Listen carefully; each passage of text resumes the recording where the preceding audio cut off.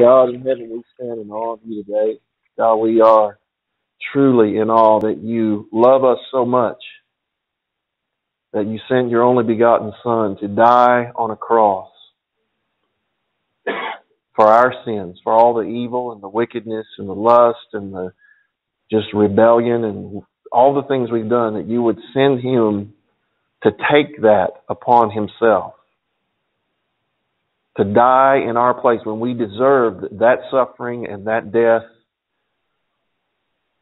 to provide a way for forgiveness, to provide a way for us to have eternal life. Lord, I still, after almost 30 years, stand in awe that you love us that much. You long to forgive us. You just want us to be willing to humble ourselves, confess our sins, and turn away from them. You just want us to put you first, to love you back because you already love us. And you want us to love you back with more than our words, but with our actions. So, Lord, I ask you, Lord, to help us do that today. All of us. Those here, those listening to this message, and those who will hear it, Lord, we pray for that in Jesus' name. Amen. You may be seated this morning. We welcome you to Fire and Grace Church. Those listening by Blog Talk Radio, we welcome you this morning. This is one of those mornings, and just over the weekend, that I've been praying and different times trying to find the direction of the Lord, and sometimes He waits till the very last second to kind of give me the direction. That's why this morning I didn't really post a title for the message, because I wasn't sure where we were going with this today. But I'm just going to share some things with you that's on my heart, because I think it's important for us to understand that, I talk a lot about God's judgment and God's wrath and about God dealing with sin and God being justified in doing so. I've covered that in the last couple of weeks, I think, pretty in depth, that God is fully justified in His wrath and in His anger to bring judgment upon the earth, the wicked, even to discipline and chasten and judge us, when His children, when we get out of line and we are, rebelling.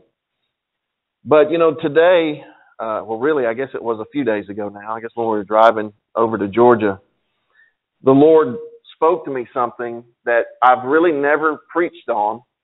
I've really never talked about it, this particular passage, in depth. But go ahead and turn to... let's do it first in Matthew chapter 12. You're going to wonder before the end of this how we ended up, where we're going to end up, how we ended up there, but we'll get there. But what did I just tell you? Matthew 12? And let me turn there, because I didn't even plan on this. So, how many of you remember the Romans road of salvation? You remember that? Did anybody learn that in Sunday school? Oh, come on now. Y'all didn't learn that? Somebody did. You can go through the book of Romans. There's a thing and you can basically easily lay out the gospel, which is real simple. The Romans road talks about, I believe it's Romans 3:10. There is none good, no, not one. Right? There is none good, no, not one. No one that's ever lived, from Adam and Eve on, no human being has ever been good enough, moral enough, godly enough, righteous enough. No one's ever been perfect enough to go to heaven, to have eternal life, to be right with God. No one has. And that is just a fundamental truth, and that is a fundamental truth where none of us can think we're better than anybody else, because we've all sinned and come short of the glory of God. Now that's another verse there, right?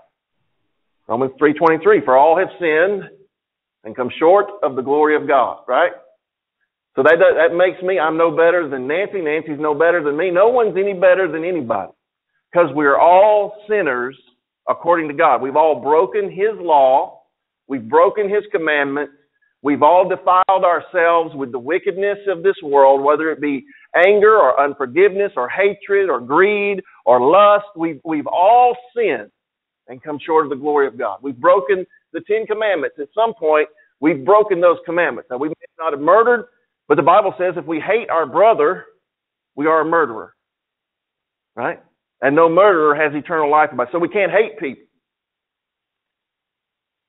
And then it says, well, say, keep the Sabbath. And there's a big argument, is the Sabbath on Saturday or Sunday? And, of course, the New Testament says we're not held to any particular day.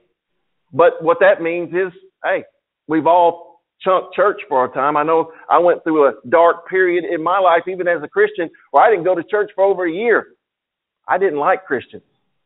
And I was one. I went through that period, right? Anybody been there? Sick of church, sick of Christians? Sick of hypocrites, sick of sick of yourself, sick of everything. But we've all broken those commandments.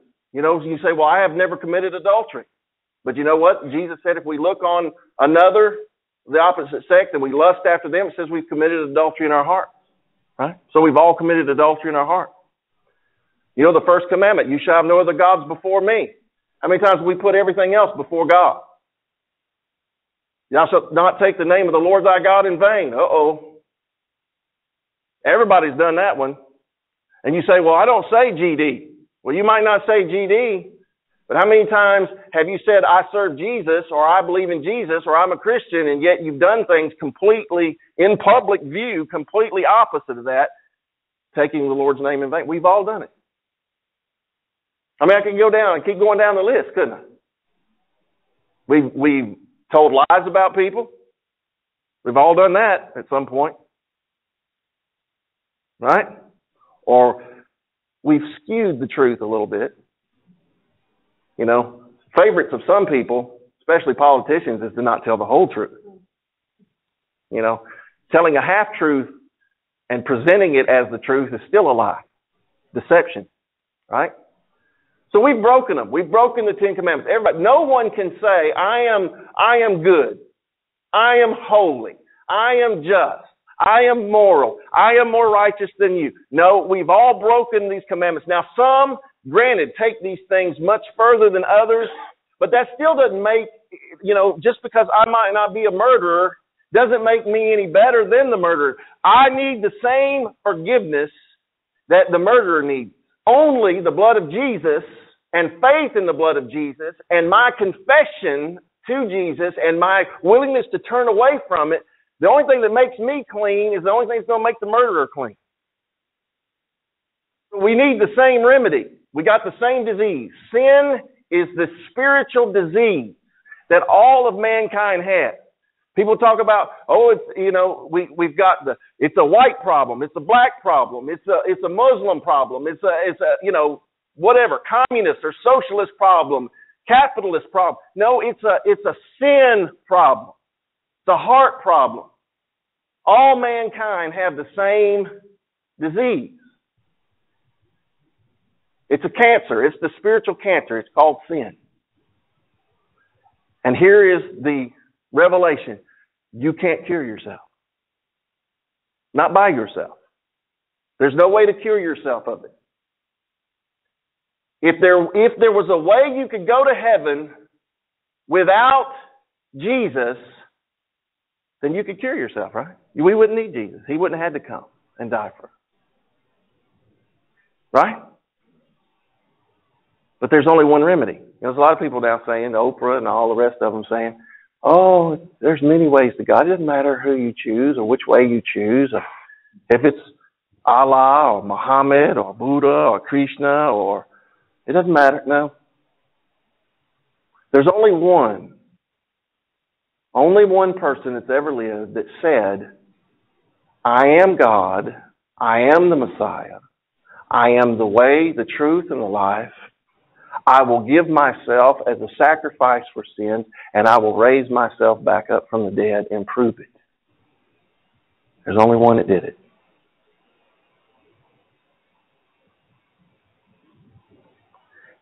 And that's why Jesus said, I am the way, the truth, and the life, and no man will come to the Father but through me.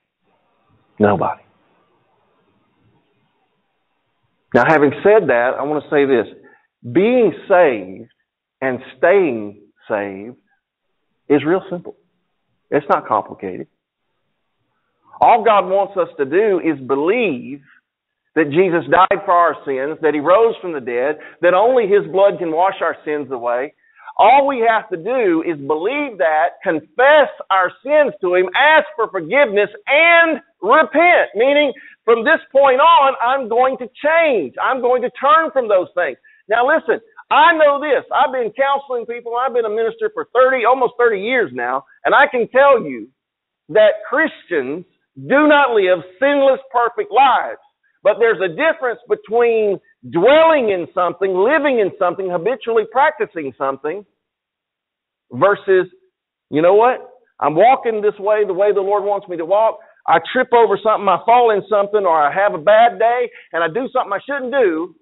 That's different than living in it and doing it every day, or every week, or every weekend. Some people, it's every weekend. Right? And God knows the difference. God knows if you are sincerely trying to walk with Him and obey Him and love Him and put Him first. He knows if you're playing games. He knows. There's no fooling God. You might fool your neighbor. You might fool your spouse. Some people fool their spouse. You might fool the preacher for a little while. You might fool some people, but you're never going to fool God. He knows the intentions of your heart. And some people, this is their intentions of Christianity. They want to go to heaven. They want fire insurance. They don't want to go to hell. They say, well, I believe in Jesus, but I want to see how close to the edge I can live without falling off. I can tell you right now, if that's your mentality, your heart's completely wrong. You're not right with God. Because if you love Jesus with all your heart and you understand that sin is destructive and dangerous, it's the rattlesnake, you understand that I'm not going to try to see how close to the edge I can live and still make it. I'm going to see how close I can get to Jesus. And you know what? Even if you're trying to get close to Jesus and you fall down, He knows if you're trying. He knows if you're trying to obey, you're trying to put Him first, you're trying to love Him with all your heart, you're trying to do what is right because you've believed in Him and He's forgiven you and you're grateful for that. He knows if you're sincere or not. And there's so many people, so many Christians. And I'm talking about Christians today. I don't even have to talk about the lost. I'm talking about people say they believe in Jesus, they believe they're a Christian. Maybe they did get saved when they were young, maybe they didn't. I don't know, but they just keep trying to live as close to the edge of the cliff as they can live.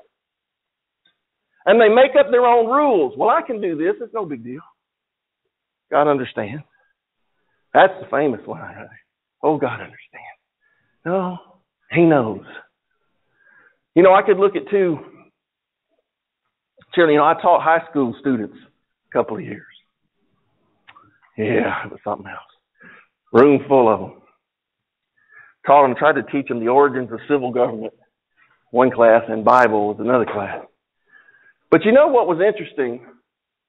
It was obvious the kids in the room who were trying their hardest to get their work done and make a good grade and study for the test, and the ones that didn't care and were just trying to get by. Trying to do the least amount they could to get by. And that's the way it is with God. He knows who's trying. I'd rather see a kid make a C who was trying his hardest to learn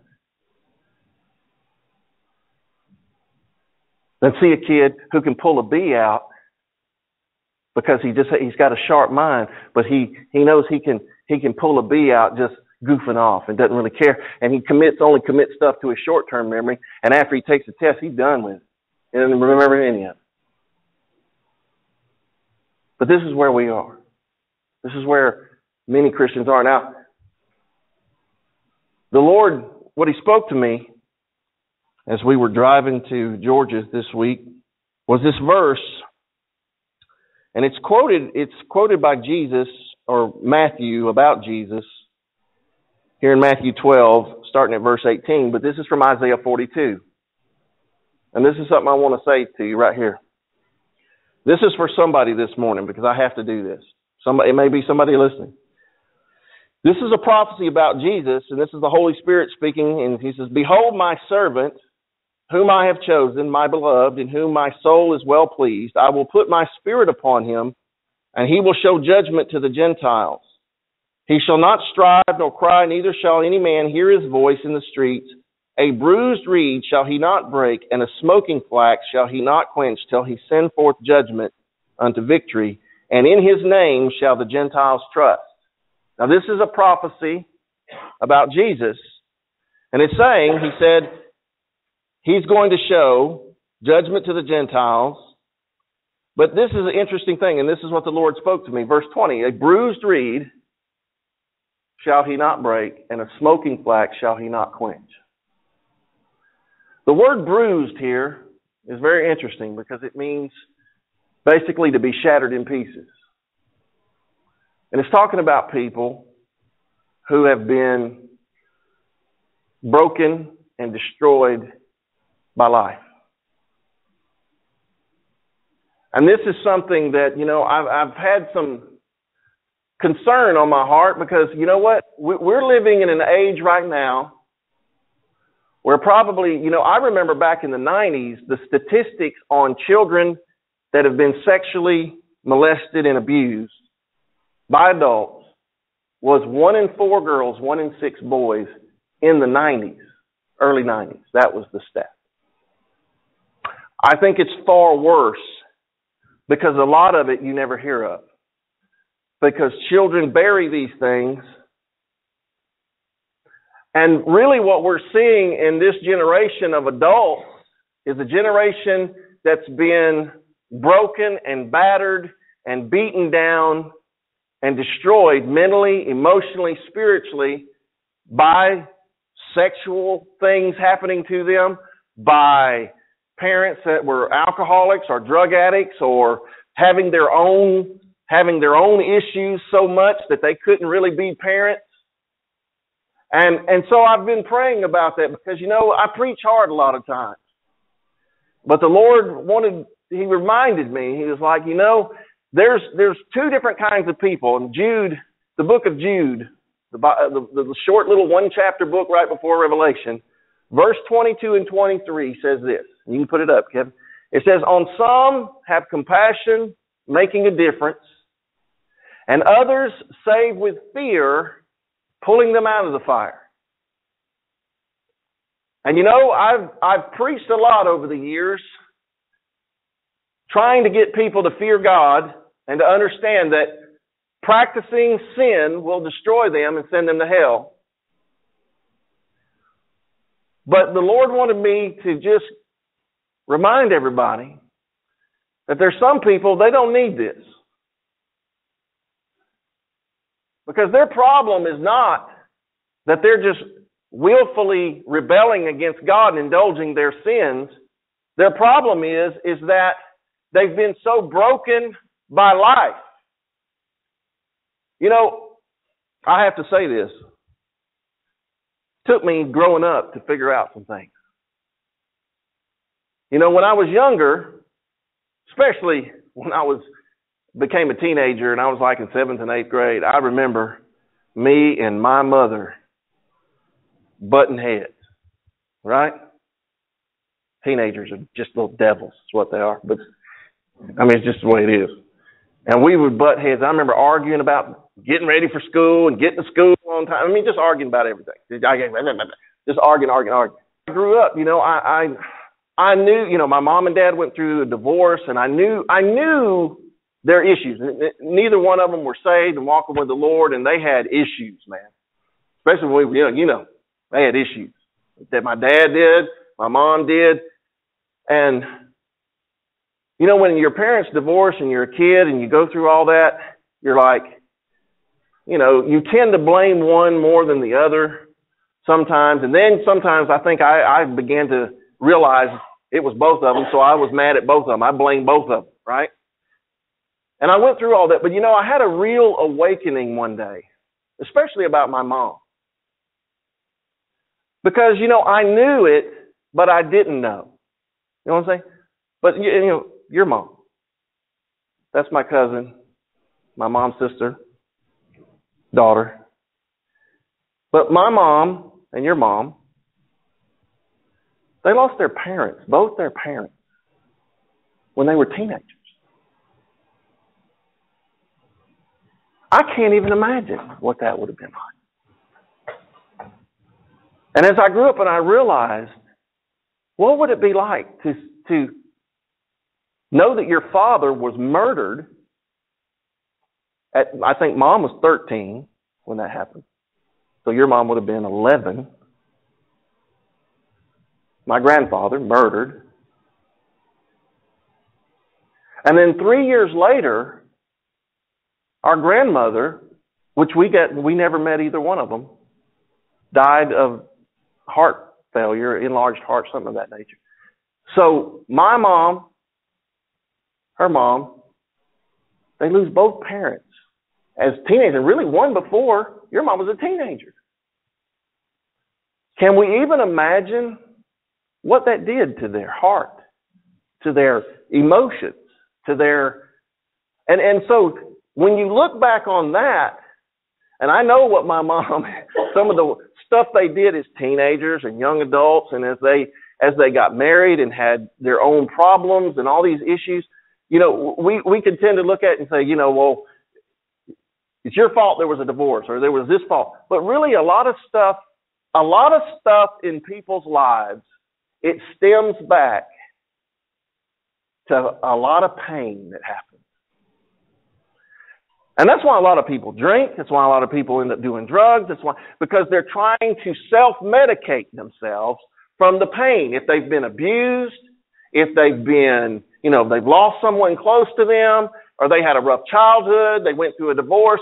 And this is something we forget sometimes. There's a lot of people walking, even adults, still walking around with a lot of bruises, they're bruised reeds. They're bruised reeds. They've been beaten up by life. They've been beaten up by evil people. They've been beaten up by bad circumstances. And so to try to make themselves feel better, they run to stuff that's bad. Sexual sin. They run to, you know, pills, or they run to alcohol. They run to drugs. I did it. I know. My drinking, my drugs, the things that I ran to, it was all trying to bury the stuff that happened to me when I was a kid in California that I don't talk too much about.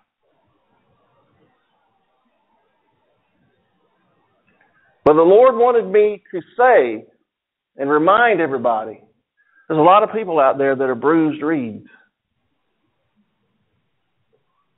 And God has no desire to break something that's already broken. That's why Jesus said that He came to heal the broken heart, to preach deliverance to the captives, to set at liberty them that are bruised. But the first steps, for anybody, it doesn't matter how bad they've been bruised, they need to come and let Jesus be their healer. You have to let Him do it. You just got to realize, I'm glad I realized it as a teenager, 19 years old, that running to drugs and alcohol and sexual sin and everything that I was running to, I realized it wasn't helping me. It was just making me more depressed. It was just making matters worse. I thank God that I figured it out. I know it wasn't me alone figuring it out. It was the Holy Spirit dealing with me and helping me figure it out.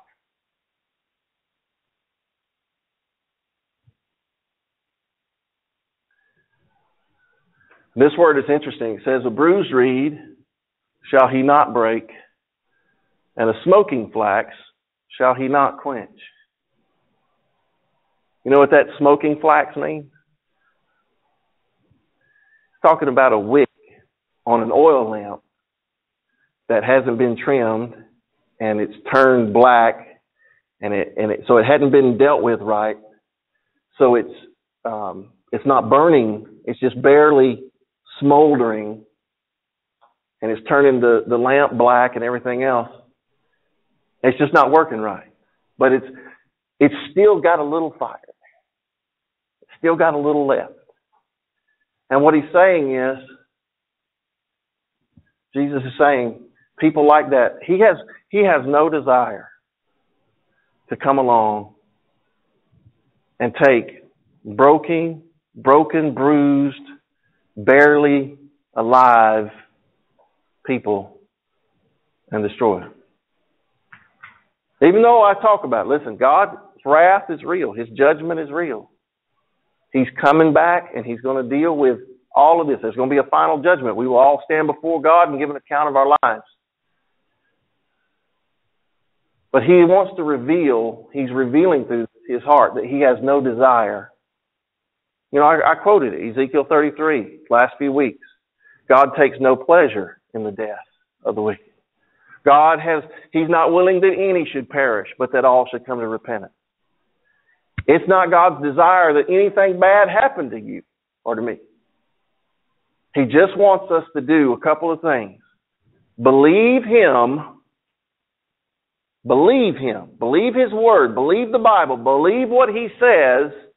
And come to Him and let Him wash you, wash your sins away, and let Him seek Him and go after Him until you begin to get those wounds and those broken places healed and you get delivered from the tormentors. This is so important. I know so many people, if they would just turn loose,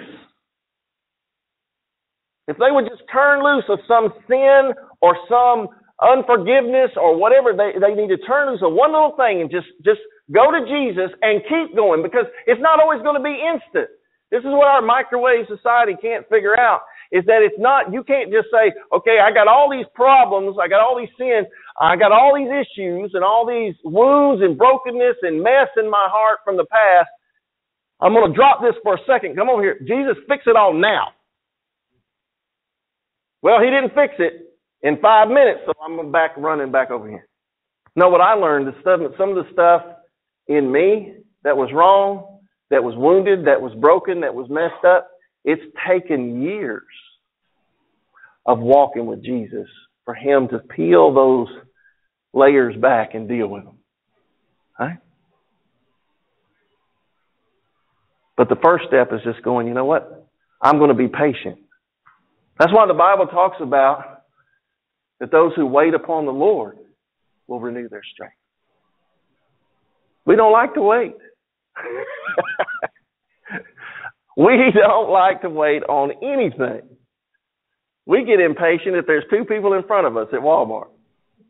But that's a word from somebody. Are you willing to seek after Jesus and wait until He comes and you know He's come and healed you?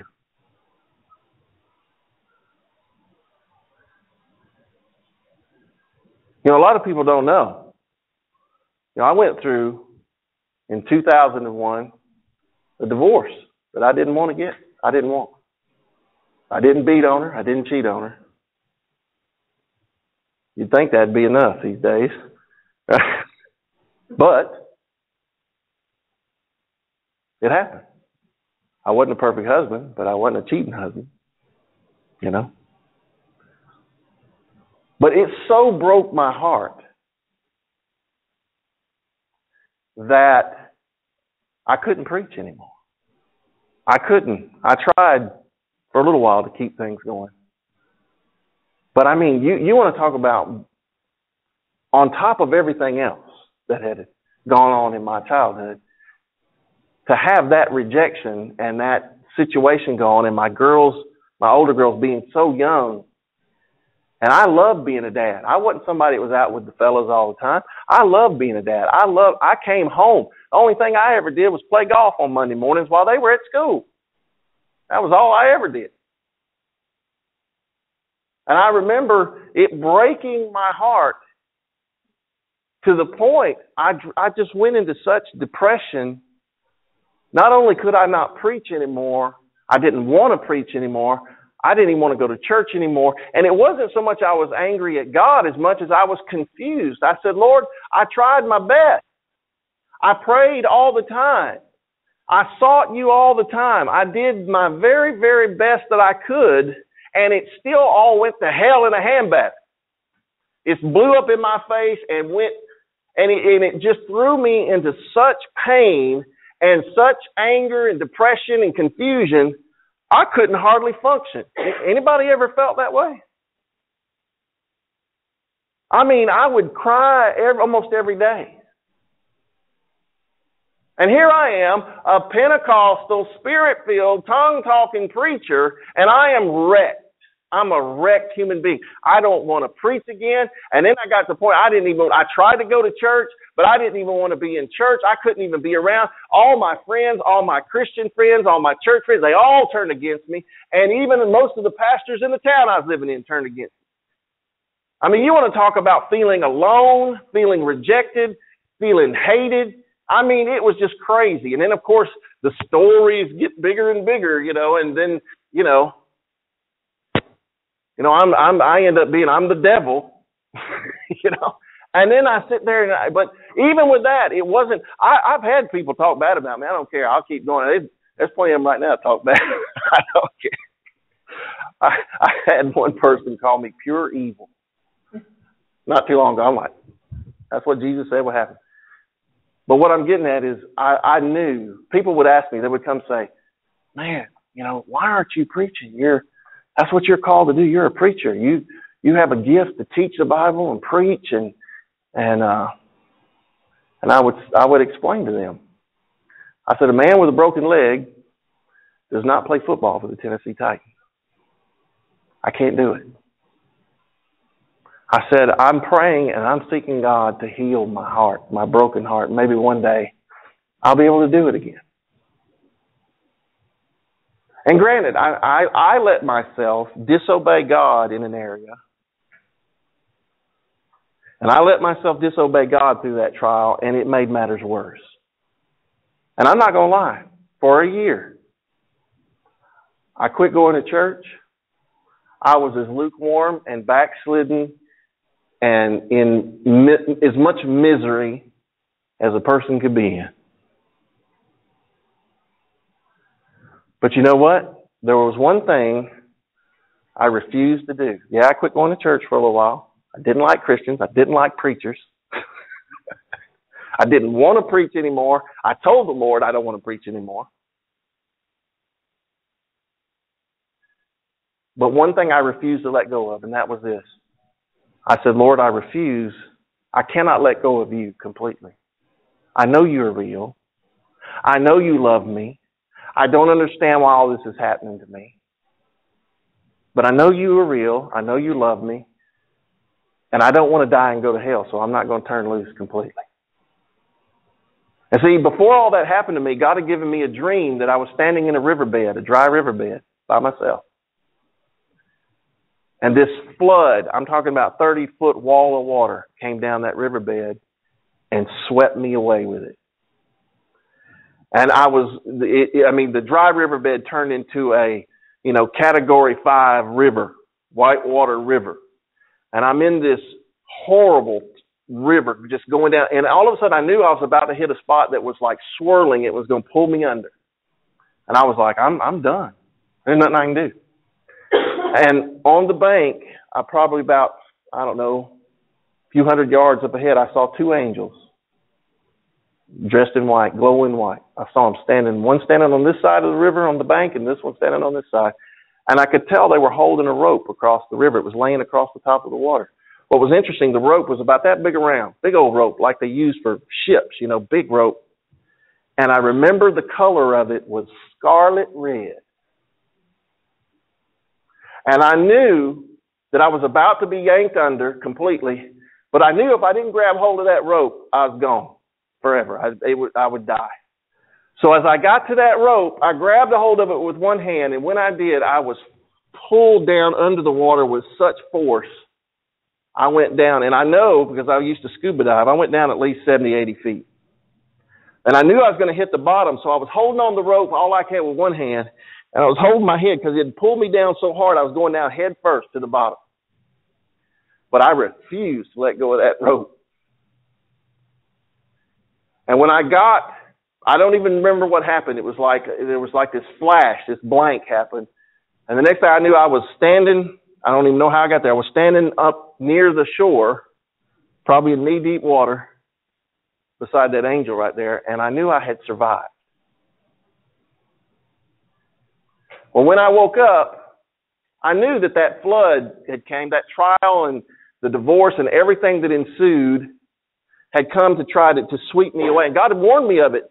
2 months before she told me she wanted a divorce, I had a dream that she told me she wanted a divorce, and I told her. It probably freaked her out because she was planning it, of course.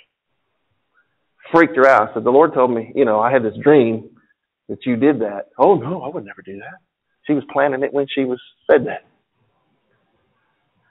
But I realized the Lord warned me that was coming.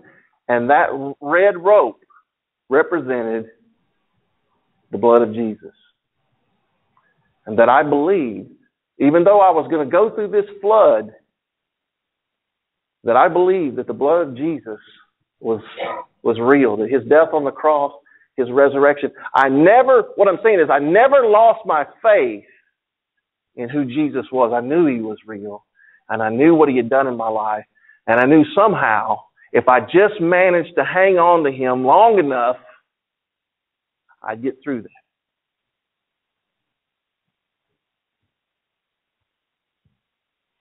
And you know what? I remember the day I finally obeyed God about what he told. I'm not going to say what it was, but there was one thing I had disobeyed. And I finally said, okay, God, I will obey. And the moment I said, I will obey, I will do this. God it's like I felt his hand come down. And you got to realize years had gone by. It's been several years at this point of this horrible trial. And I felt God's hand came down, like in my chest. And I can't explain it. It's like my heart was really literally broken, cracked in two. And I felt him fix it, heal it, just in a moment. Now, of course, I'm thinking, why didn't you do this like 3 years before? Right? And then he's like, why didn't you obey me like 3 years before? Yeah, well, okay. Got a point. But from that moment, it felt like I was a new person all over again. I'm telling you, there is nothing better than to obey the Lord, wait on him, seek him, and let him heal every wound and answer every question and deliver you from every stronghold in your life. And he began, and I'm going to tell you what, that was in early 2007. That began. And it was the beginning of something. It took a little bit longer. But think about it, if I had decided I was just going to keep disobeying and keep rebelling, and guess what? It wouldn't have gotten any better. I wouldn't have gotten any better. Jesus came to heal the brokenhearted, but the brokenhearted have to go to Jesus. Right? He died on the cross for our sins, but we have to go to him and confess our sins, and then he is faithful and just. You know that we look at the Bible and we see all the people that Jesus healed, but you notice something? They went to him. They heard Jesus was around, the woman with the issue of blood. She heard Jesus was coming. 12 years she's had this bleeding problem. 12 years, giving all her money to doctors, but she heard Jesus was coming. She said, if I can just get there and touch his garment, I'll be healed. The crowds would come. They heard. This is what I'm saying. You have to seek him out. He's already seeking you out. He already loves you. He already is drawing you. You wouldn't go to church. You wouldn't pick up your Bible. You wouldn't pray if the Holy Spirit wasn't trying to tug on you. So he's already tugging on you. All you got to do is go to him and say, Lord, I want you to heal me. I want you to fix what's wrong in my heart. in my mind, in my emotions, in my spirit. Please heal my broken heart. Heal these bruises. Heal these wounds from the past. Wash my sins away. Make me a new person. Give me a new heart. Give me the mind of Christ. Make me a new creature in Christ Jesus. And He can do it. But it won't be overnight. You have to want it. You have to go after it. You have to desire it. And that's what faith is. Faith does not just say, oh, God will do it when He's ready. No, faith says, God will do it, but I have to go after Him. I have to put some actions with my belief.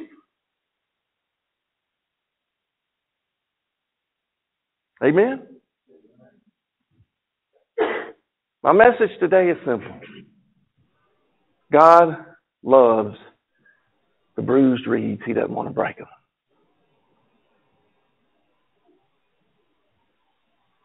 He loves the brokenhearted. His desire is to heal the brokenhearted. Oh, if we could ever make people understand that. That He wants to heal them inside and out. He wants to make them new creature. He wants to give you freedom and peace and joy in this world and in the world to come in eternity.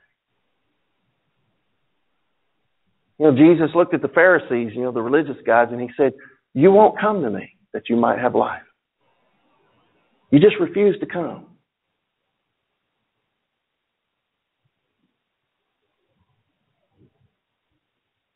Jesus said, seek and you will find. A lot of people don't know, but the Greek there, in the Greek language, it really says this: seek and keep seeking, and you will find. Knock and keep knocking, and it'll be open to you. Ask and keep asking, and you'll get an answer. Don't we give up too quick? Well, I prayed God would set me free from whatever addiction or whatever problem or whatever sin. I prayed God would set me free, but He didn't. So I went back to it. Maybe He was just about to. Maybe He just wants to see if you're going to seek and keep seeking and knock and keep knocking and ask and keep asking. If you're going to be persistent. One of the signs that you have faith is that you're persistent in your asking, seeking, and knocking. We give up too quickly. We want instant grits, microwave burritos, and Jesus does not work that way.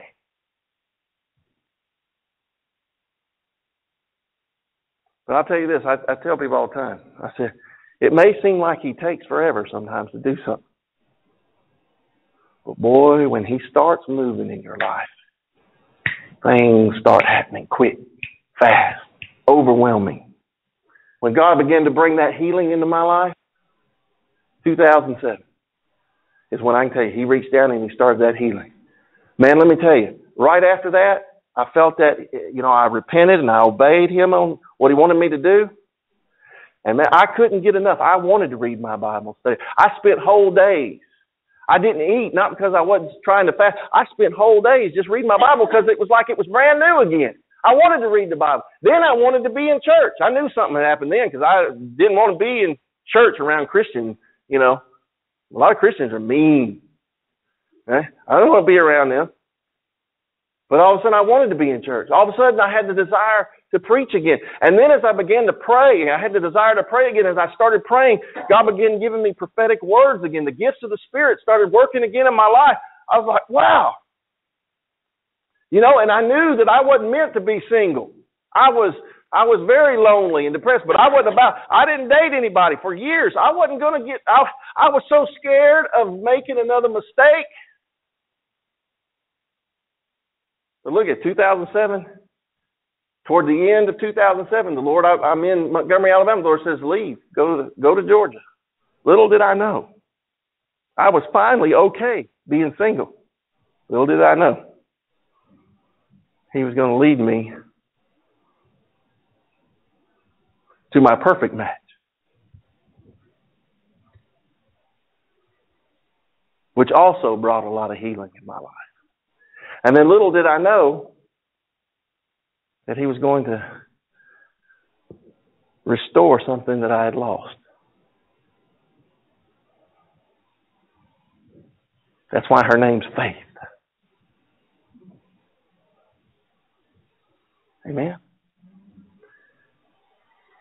God can heal your broken heart. He can heal your wounds from the past. He can deliver you from demonic strongholds. And He can restore in His way what the enemy has stolen from you and what you've allowed the enemy to steal from you. But you have to let Him do it. You know, you say, Pastor Dean, pray for me. Well, I can pray for you, but I can't tell you it's all going to happen today. You know, we've been pastoring this church now, and a lot of them are not here this morning. Boy, we've had sickness run through this place. But there are those here and those that are not here that will tell you that it took a number of years before they got over some things and they got healed and they got enough of the Word of God in them and enough prayer and fellowship and got enough of the Scriptures in them to understand some things and what they needed to do. I remember some of the folks that have been here from the beginning said we didn't know how bad we were until you guys got here. We didn't know we didn't know how bad off it really was. I mean, because they had come out of a church that the pastor was having an affair with 3 or 4 different women.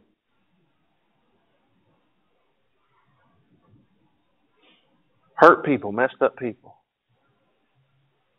And let me tell you something before we close. You know, I don't know if y'all know or not, but Sandra lost her mom a couple of days ago. She was 73, right? I lost my mom a number of years. I know what that feels like. You're never ready for it. Even if you know it's coming, you're still not ready for it. It's painful to lose a parent. You know what that's like. But the Lord, I'm telling you, just like He did with me, it hurt for a while. But I turned it over to Him, and He brought the healing and the peace and the strength. I miss her. I still from time to time pick up the phone and call her and realize I can't. Wish I could. So there's nothing wrong with missing them. That's okay. But I know I'm going to see her again one day. Because I know she was ready. She went to be with Jesus. I know she was ready. And you quit worrying about whether she was ready or not. This is a word for you because I'm going to tell you something. You worried.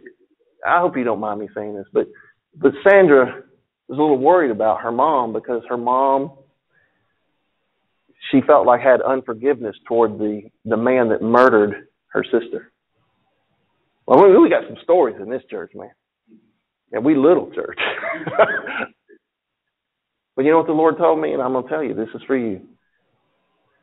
The Lord knew that your mother, she was a bruised reed from losing her daughter. And Jesus is not going to break her over that. Well, Pastor Dean, what about forgiveness and number? Yes, I understand that. But Jesus is the final judge. Amen? And He knows that broke your mother's heart. I can't imagine having one of my children murdered. I can't even fathom that. It hadn't happened to me. And you know what? Her heart was broken over that. And if she had a problem, let me just say that Jesus is not holding that against her right now. All right? I just know that. I can't explain it, but I just know it. Okay? Maybe I'm not doing it justice. What I'm saying is, the Lord's not looking at you or me or anybody and it's one sin, one thing wrong, and you're going to hell. That's the way it works. There is mercy and there is forgiveness, and He knows if you are a bruised reed or a smoking flax. He knows if you've been broken, wounded, destroyed by life. He's not looking to finish you off. You understand? And there is listen to me, there is great truth that I probably don't even fully grasp myself. where it says Abraham believed God. Listen to me. Abraham believed God, and it was accounted to him for righteousness. Uh-oh. Pastor D, now you preaching once saved, always saved? No. But what that tells me, because it's repeated in the New Testament, Paul repeated that, and he said, Abraham believed God, meaning he just believed what God said. He didn't know how God was going to do it, but he just believed what God said, and it says it was accounted to him for righteousness. Let me just say this to you guys, and to any of those listening, that you've been wounded and hurt and bruised and destroyed by life, the fact that you still believe in Jesus with all of your heart, soul, mind, and strength, you still believe the Word of God. You still believe the truth. If you believe God, it is accounted to you for righteousness. I'm going to let you figure that one out.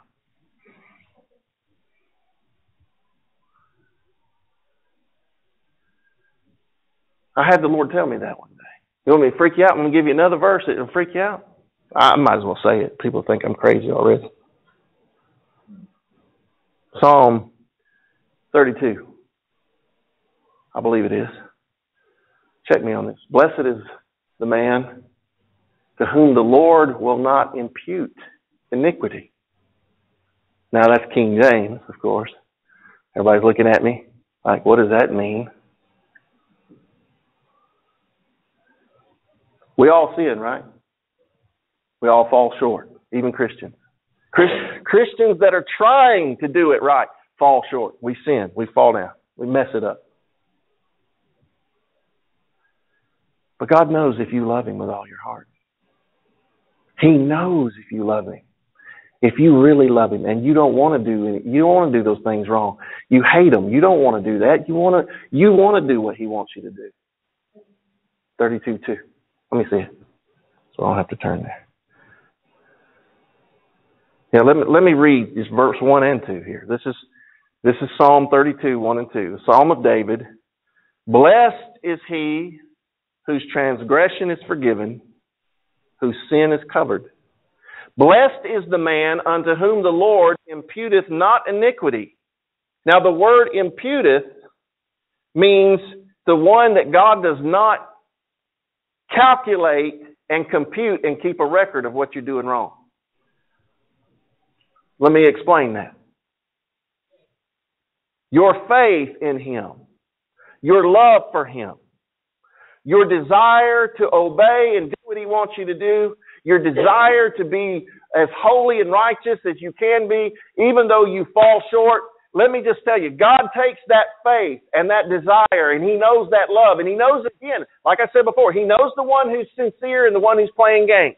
But if you're one of those that's sincere, you can move into that place of relationship with God where even when you mess up, He doesn't even say, before you've even confessed it, before you've even tried to deal with it, He's like, I don't even hold it against you. Son, I'm not even looking at that. I'm not even looking at it. I'm not even going to put it on your account. You hadn't even confessed it yet. You haven't even tried to repent yet, but it's not even on your account. That's what that means. Blessed is the man that loves the Lord, or the woman that loves the Lord so much that even when they screw up and fall down, God said, I'm not even putting that on your account. Your faith in me and your love for me gives you righteousness. Not your perfection. You can't do it. You hear me? Oh, I believe you should try. We should try to do it right. But you can't. You won't. Isn't that good to know that God will still love you, forgive you, and give you a place in heaven even if you don't do it perfectly? Right? Are y'all having a hard time with this? It's like, are y'all thinking, is this Pastor Dan preaching this morning?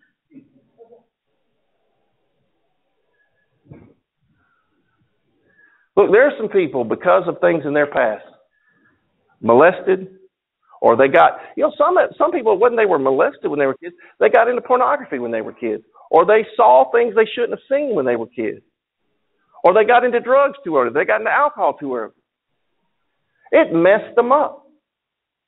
Just messed them up. And now because of being involved, either having sexual things too early or pornography too early, there are people addicted to sexual lust because of things that happened to them. Or because of things that they did really too early in life.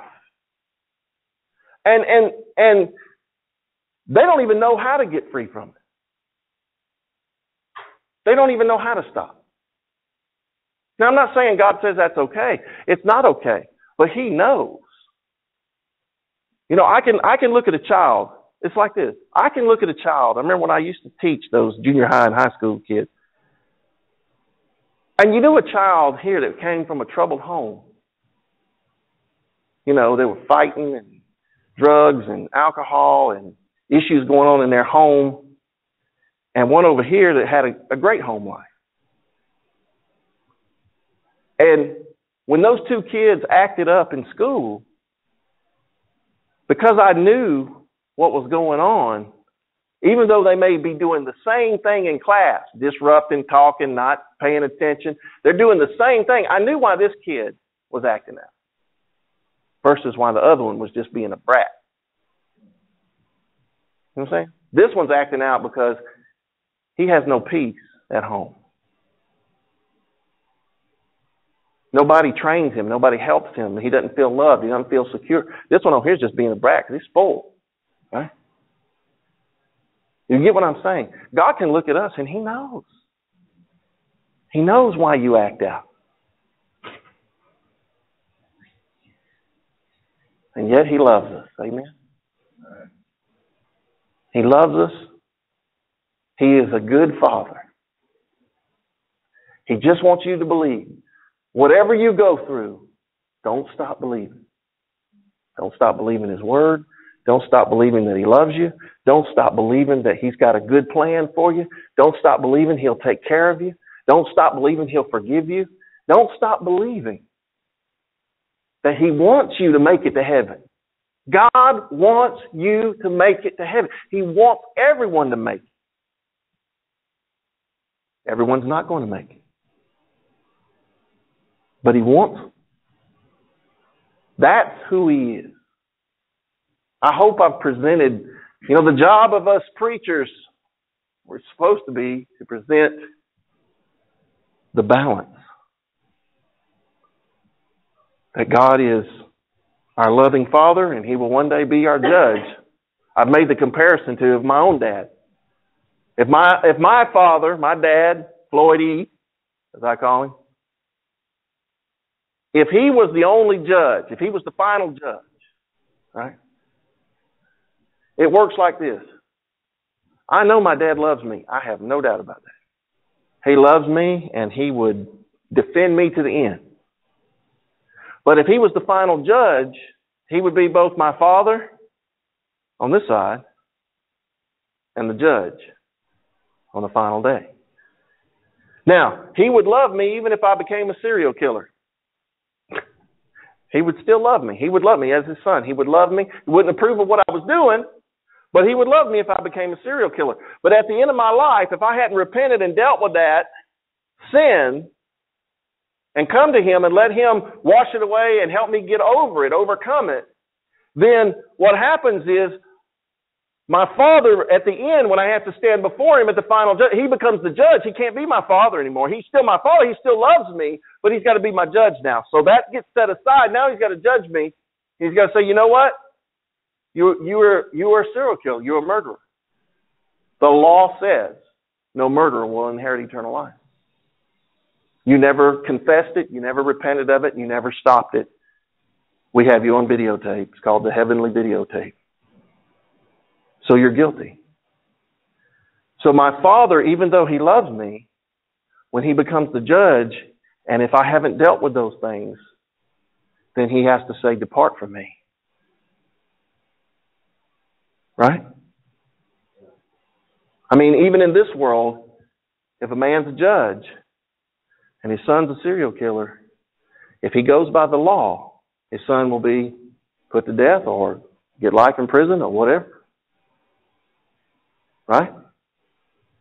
So know that. God, yes, Father, final judge. In the middle, let's deal with these issues by seeking Him and dealing with them before we stand before Him as judge. Amen? All right, let's pray. Father, we thank you, Lord, for your word, for the truth. God, I ask you to touch those here today, those listening, those who will listen, that you love them. You long to bring forgiveness into their lives. You long to bring healing into their broken heart. You long to heal every bruised, broken, shattered part in their life. But they have to seek you. They have to let you. They have to believe. But Jesus, you came to heal the brokenhearted, to set at liberty them that are bruised, to give the gospel to the poor, to preach deliverance to the captives. So, Lord, I pray that this would become real in the lives of all that hear this today, that your desire is for that healing and deliverance and forgiveness.